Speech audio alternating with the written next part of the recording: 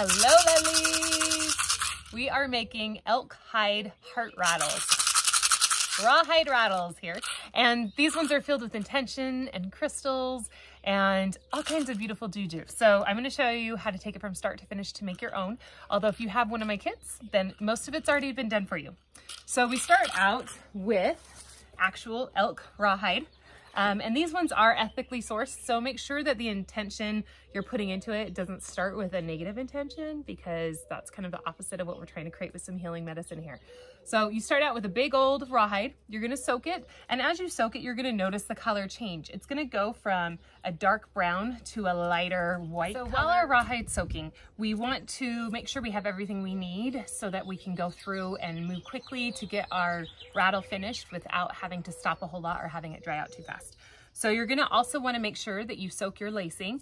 This is basically just cut rawhide. You can also use string, you can use leather, but I like the actual rawhide that the elk is made out of as well, because it helps to fuse a little bit tighter and make sure that all those cracks are not gonna have whatever's inside falling out.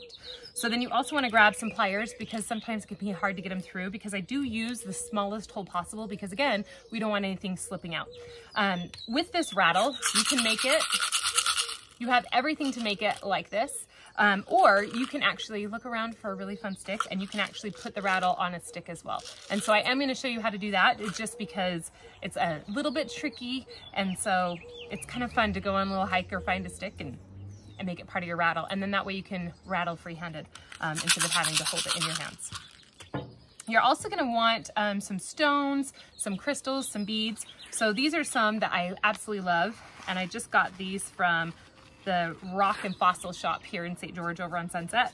And you can see that there's all of these beautiful crystals. So you can go through and you can pick one crystal for each chakra. You can put in ones that represent something specifically to you. For example, I have some tiger's eye there that helps with intuition. I've got some lapis here that helps with communication. I've got some amethyst. You can see the tiniest little purple one that helps with some protection.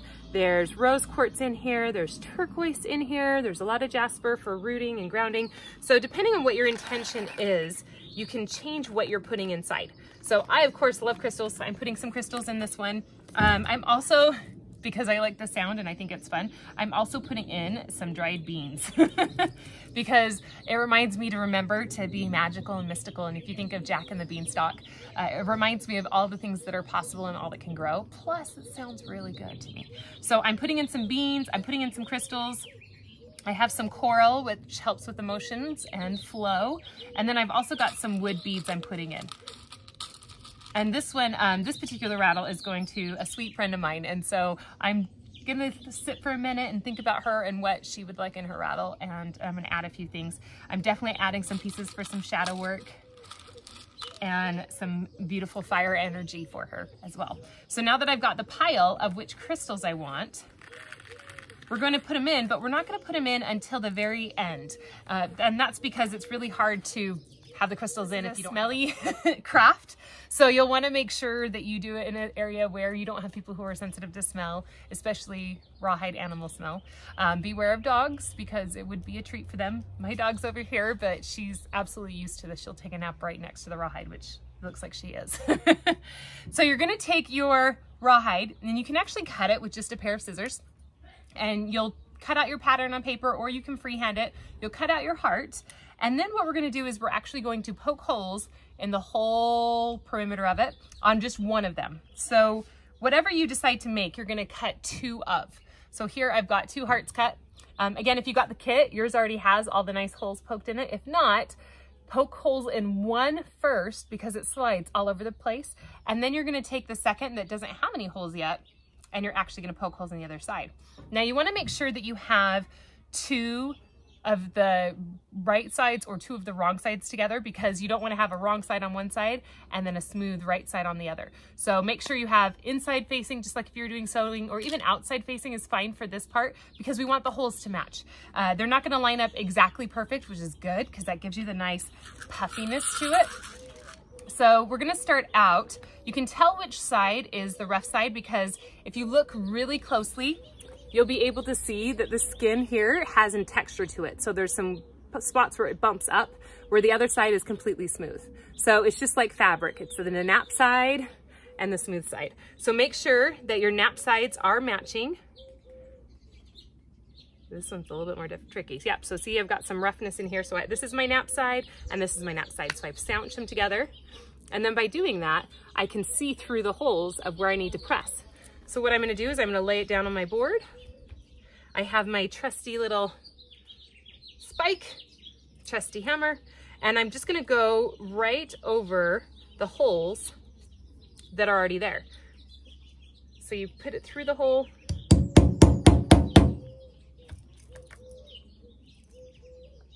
and then you're allowing it to go all the way through. And we're gonna lace it through there, okay? You can listen to all the sweet birds. So we're gonna take the lacing and you're gonna start by cutting the tip just on an angle. Just like that. You can see, it's not the best background. So we're gonna cut the tip so that it makes this sewing angle. And with that point, we're gonna go through starting on the wrong side, the side that has the nap, and you're gonna thread it through, and then you're gonna tie a little knot. And that way we have our starting point and we don't lose it, okay? And then you're gonna take the next one and you're gonna go through the other side. Oops, I have Crystal's trying to jump in. Apparently she gets that one too. So again, you're going through the wrong side to wrong side, putting both naps together. Okay, so then now that we've got our lacing through both of them, we're gonna go through both holes, creating what's called a whip stitch. So we're gonna loop over and then go through. It helps to go through both of them, one at a time though. So I went through one hole and the next hole. If you miscount of your holes and you end up like on an angle, that's totally fine. Just make sure you're pulling it tight each time because you have just enough lacing to go all the way around. And by pulling it tight is what's gonna give it that nice puffy look. So we're gonna continue looping through. And if you get stuck or if it gets too hard to pull through, because it is wet, you can use your pliers to help guide it.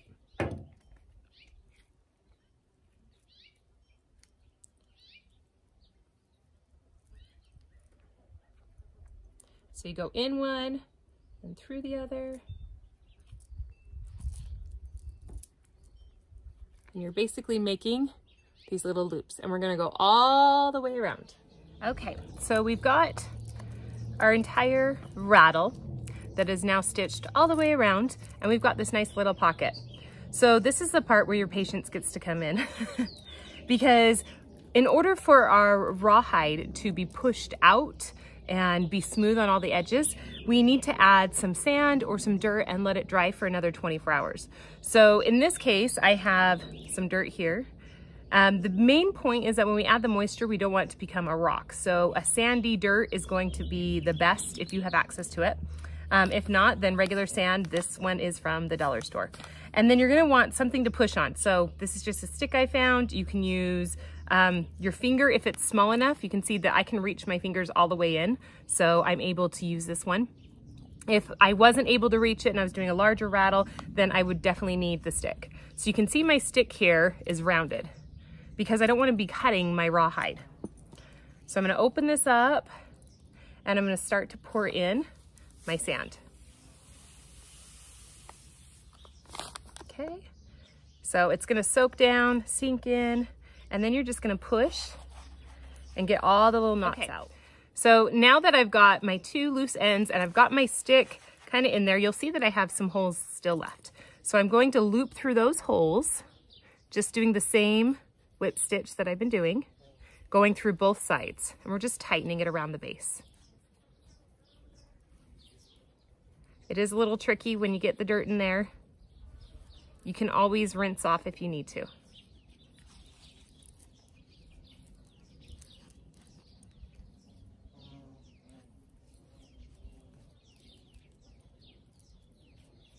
So, and then this one I'm actually looping through this side, you can see right there, and I'm going around to this hole. So it holds the wood in place. And then put a little clip or clothespin right there. So you should still have a stick or another round object so you can drain the sand out, but you're just gonna allow it to sit clipped for 24 hours. You can see I have these extra little rawhide strings. And so what we're going to do is we're going to rehydrate these. Now, if you were going to put a stick in, you wouldn't need to rehydrate them. You could just stick your beads right into it, stick your stick back in and twist it up, right? But since I'm not doing that for this one and I'm just gonna have it be a little hand rattle, I'm actually going to take a little bit of water here. And I dyed it blue so you can see that it's water. And, oh, I have a little bit of sand left in there. Okay, and I want to get this rawhide wet again because what we're going to do is we're going to lace that back through and tie it off. Okay, so in order to get it nice and wet, I'm going to leave it just the tip soaking in. So you can prop it, or in this case, I'm going to leave just a little bit of water in the bottom and let it catch. So as you can see, it's not all the way in, but it's just enough. So I'm going to let that sit for about an hour. And then I'm going to come back to it and we're just going to tie in, and then you're going to, well, first you'll put your crystals in, your rocks, your stones, and then you're going to tie it and you're going to tuck the knot. So if this had been fully hydrated, it'd be all squishy again. And so as a squishy one, you would do one more loop through both holes. You would tie the knot in a double knot, and then you're going to stuff the knot inside. And then sometimes when it's all soggy, you'll have the bottom half will be soggy still, the top half will not.